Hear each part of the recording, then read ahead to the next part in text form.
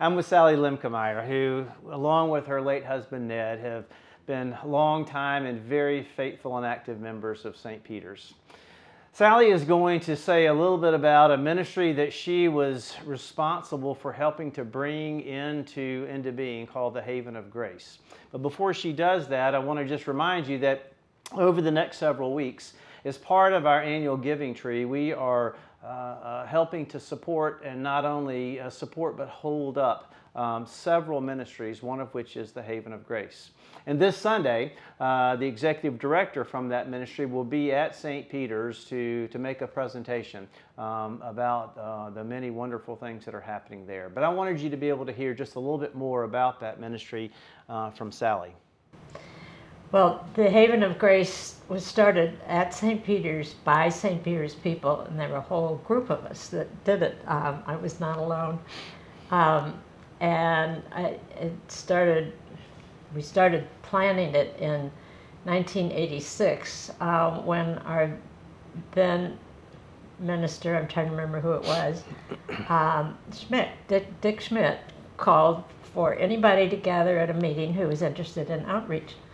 And about 12 of us showed up, and we ended up, long story short, being the board of the Haven of Grace. Each of us had a function in making the Haven work. So I remember laughing at the time with the trouble that we went to make it work. If this lasts even 5 years, we'll be grateful. And so now, do the math, I think maybe it's 35 years. Yeah.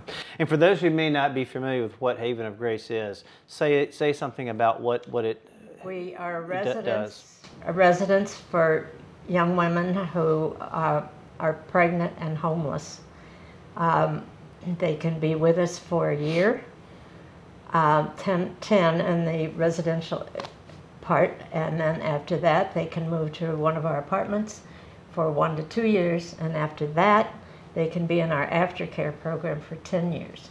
So it's a powerful way to make change in these women's lives that really sticks. So we've had some real success stories that are fun to hear.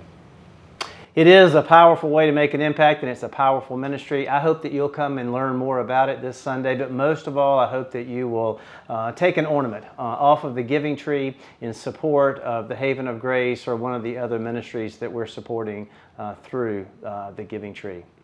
God bless you.